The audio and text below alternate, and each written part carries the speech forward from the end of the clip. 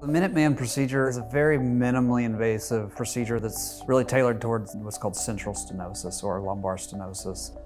As we progress through life, some people's backs wear out at a quicker pace than others, and what happens is the ligaments start to wear out and they thicken.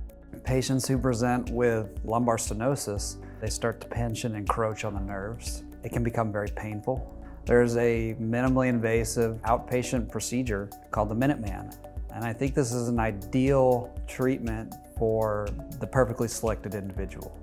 So the Minuteman is one of many interspinous devices. And essentially what it does is through a very small 1-inch incision made in the patient's side, there's a device that goes in right in between the spinous processes.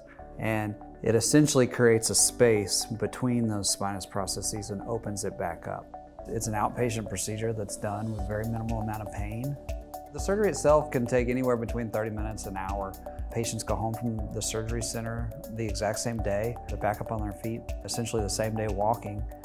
And generally at the 2-week mark, you come back to see me in the clinic. If you need it, I get you started in physical therapy. If everything's going according to plan and everything's feeling great, then sometimes we skip out on the physical therapy. It just depends on where you're at. I think in the right patient, this is an absolutely great treatment.